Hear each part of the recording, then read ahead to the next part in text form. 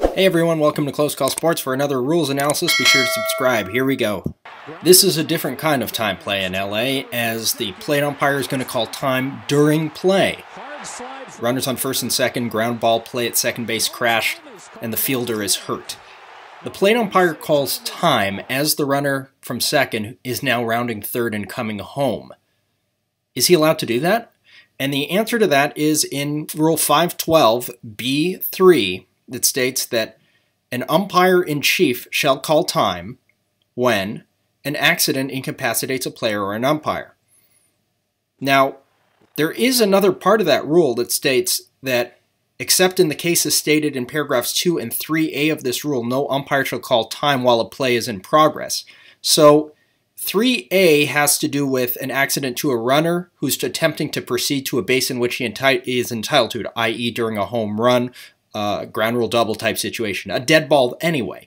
But while a play is in progress, and it's not a runner, it's a fielder, umpire generally should not be calling time. The cartoon King of the Hill, of which Mike Judge, its creator, must be a baseball fan, demonstrated this principle not once, but twice. Watch this. I'm gonna get that son bitch. Mr. Strickland, sir, throw the dang ball. Oh, I got him. I got him. I'm having it at Buckton.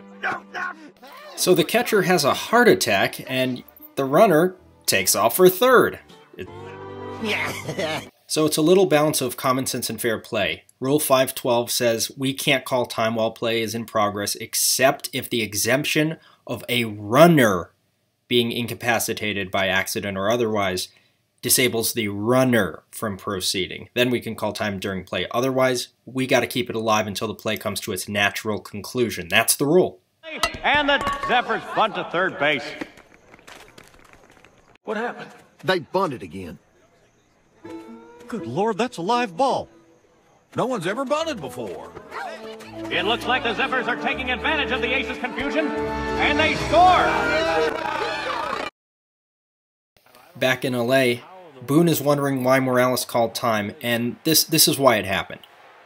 We have a hard slide at second base. Morales says, I'm going to have to call time for these guys because he's hurt. He sees the runner out of the corner of his eye at third go back to third, and he thinks the play's over, so he says, I'm going to call time.